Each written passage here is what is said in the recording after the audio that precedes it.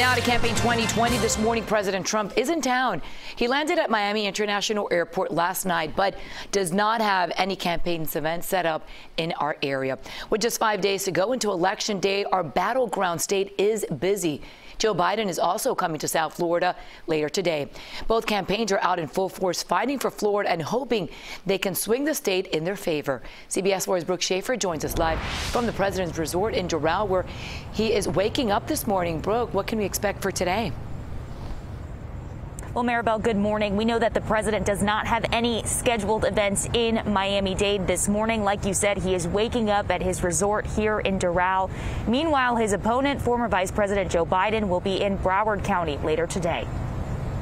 President Trump is waking up at his Doral resort this morning. It's a quick trip for the president, who later today will head to Tampa. A few hundred votes this way or a few hundred votes that way in the I-4 corridor could put one on top.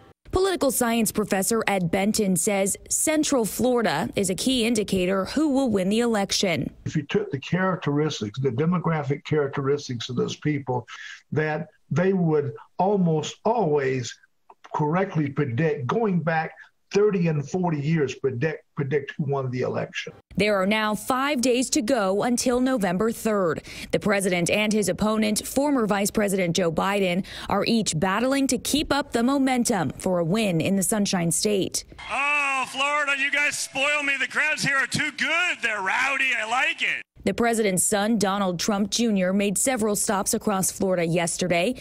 Daughter Ivanka Trump was in Miami on Tuesday. Hello, Florida! Meanwhile, the Biden campaign sent former President Barack Obama to North Miami over the weekend.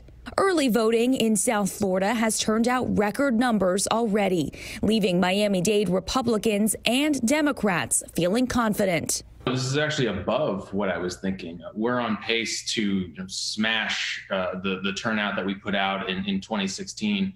So we're feeling very confident here. We just need to keep working. We're catching up. And I think overall, we're seeing a lot of energy and a lot of excitement on the Republican side for our candidates. And Maribel, new this morning, President Trump getting involved in some South Florida politics overnight. He tweeted that he endorses Republican Maria Elvira Salazar. She is running for Congress. The president at the same time criticized her opponent, Donna Shalala, calling her a, quote, political hack. Now, Maribel, we do expect the president to get on the road, heading back to MIA and then heading to a rally in Tampa later this afternoon. Meanwhile, his opponent, Joe Biden, again campaigning in Broward County later today. He'll hold a drive-in style rally in Coconut Creek. For now, I'm live in Doral. Brooke Shafer, CBS 4 This Morning.